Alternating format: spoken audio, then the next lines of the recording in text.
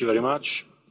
The second association is the Football Federation of Sri Lanka. Also there, the Bureau of the FIFA Council suspended the Football Federation of Sri Lanka on the 21st of January 2023 with immediate effect due to third-party interference. In particular, it was the interference of the Ministry of Youth and Sports in the electoral process of the Football Federation of Sri Lanka and the deviation from the electoral roadmap that was agreed upon by FIFA, the Football Federation of Sri Lanka and the Ministry itself, which obviously constitutes a serious violation of the FIFA statutes. The FIFA Council ratified this decision of the Bureau on the 14th of February 2023.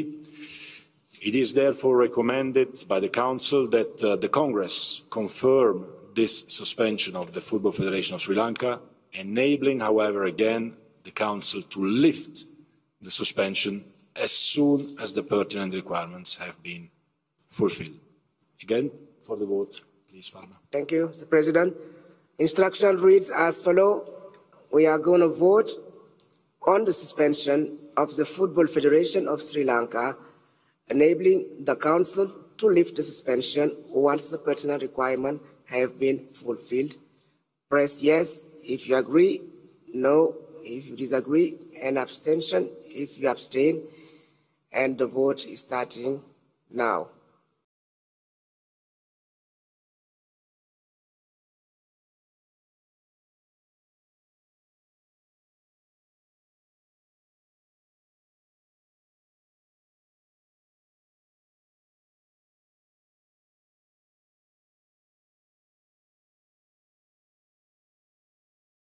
Seconds to go before vote is closed.